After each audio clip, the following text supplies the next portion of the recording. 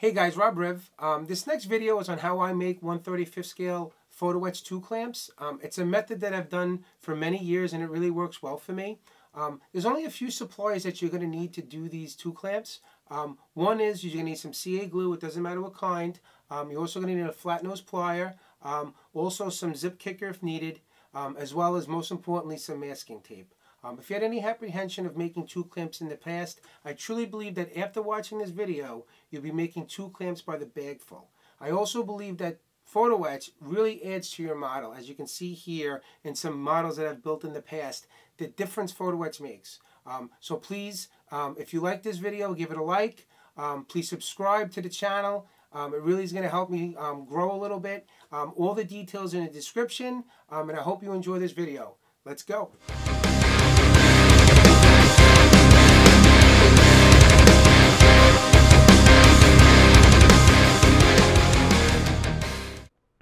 Okay, first off, you're going to lay down your masking tape on whatever cutting mat you're going to be using.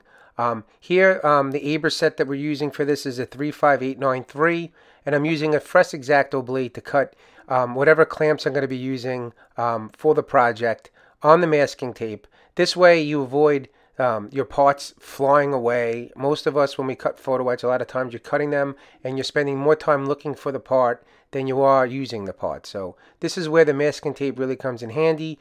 It's also going to make a big benefit later when we're folding and making the tool clamps. We remove the fret, and there's your parts. So from there, we're going to start bending the lower part of the PhotoEtch. Now with the parts cut off the fret and sanded, we need to bend the lower part of the bracket.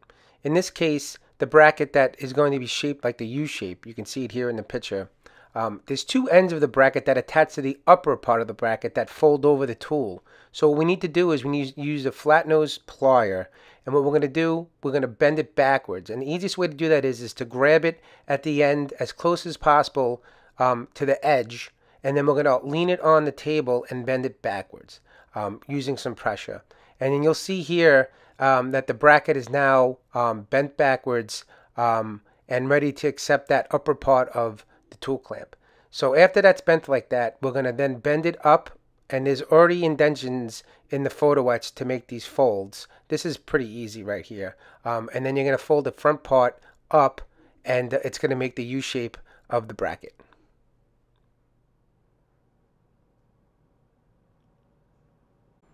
Now the other 2 brackets are now also bent and ready to start assembling the 2 clamp. So first what we need to do is we need to take the CA, in this case it's VMS Flex 5K black. I used the black so it's easy to see in the video. You can use any CA.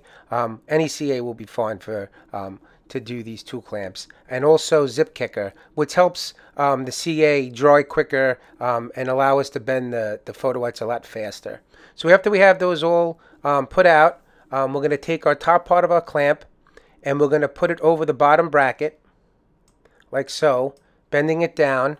Then we're going to take the clasp part of the bracket with the 2 holes. We're going to take the black CA and then we're going to apply it to the holes of the clasp, and then we're going to apply it to the clamp itself, aligning it to the tool holes on the side. We're going to set it, hold it in place for a few seconds. Make sure it's in place. Once we know it's in place, we'll carefully remove our finger that's stuck to the tape.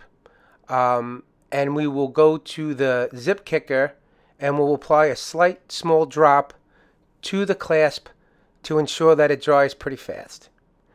After that is done, we'll put that to the side and we'll take another clamp and do the same thing. Now with the second clamp, we're going to do the same process that we did with the first. We'll take the top of the clamp, bend it over, hold it in place with the tweezer. We're going to take the clasp and the black CA over the 2 attaching holes. We're going to take that and apply it to the clamp and hold it in place to set it. And in this case, it wasn't setting properly, so I think I needed a little bit more CA. So after holding it in place for a second, I took a little more CA and then again applied it directly on top of the clasp. Hold it in place, and then taking some zip kicker and applying it to the CA, and you pretty much get an instant bond. And we'll take that clasp and we'll put it and set it aside.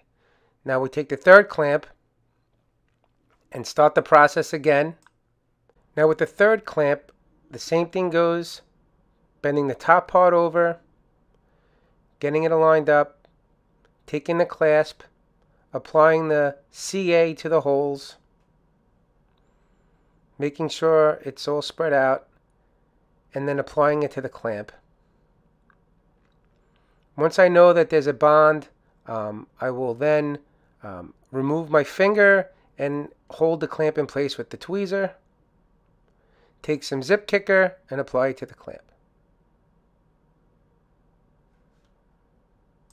Now with the 3 clamps already made, what we need to do is we need to do the clasps. And now this is the tricky part, because what we need to do is we need to fold the clasps into a U shape.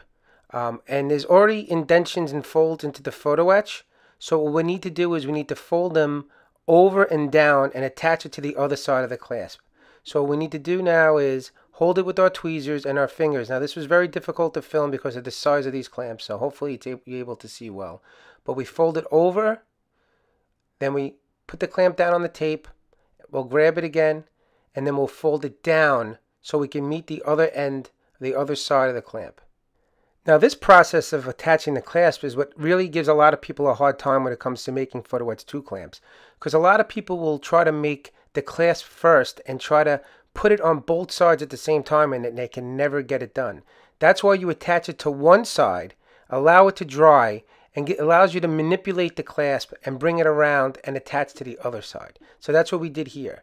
By having it dried on one side, it allowed us to bend the clasp around and attach it to the other side with no problem. So once it's attached, we put it on the masking tape, we bend it down, and it's on to the next clasp.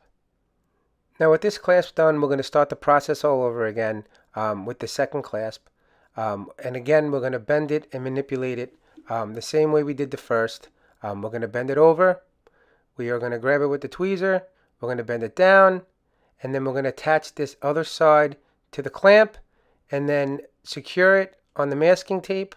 And this is why the masking tape is very important, because it allows you to manipulate the tool clamp and allows you like a third hand in a lot of ways. And now you see, like that, boom, it's done. Now we go to the third clamp, same thing. We're going to manipulate it, we're going to bend it over. We are going to bend it down, and it's going to go right to those holes,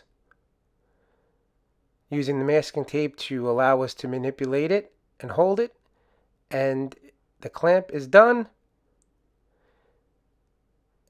We bend it down, and all 3 clamps are finished. Again, it's probably longer with the drying time for the CA than it is to actually make these tool clamps. So for a little extra security on the tool clamp, what I'll do is I'll usually put a little dab of super glue on the other side of the tool clamp just to give it a little more strength. So we'll put them on their side. We will give them a drop of CA on each just to give it a little more strength. A little dab of zip kicker to give it a little instant bond, and we are done. So hopefully this tutorial was helpful. As you can see, making these 2 clamps is not as difficult as it may seem. You know, just follow this method, and I think that you'll be banging out 2 clamps like myself in no time. Before you know it, you'll have a big bag to the side and ready to go whenever you need them.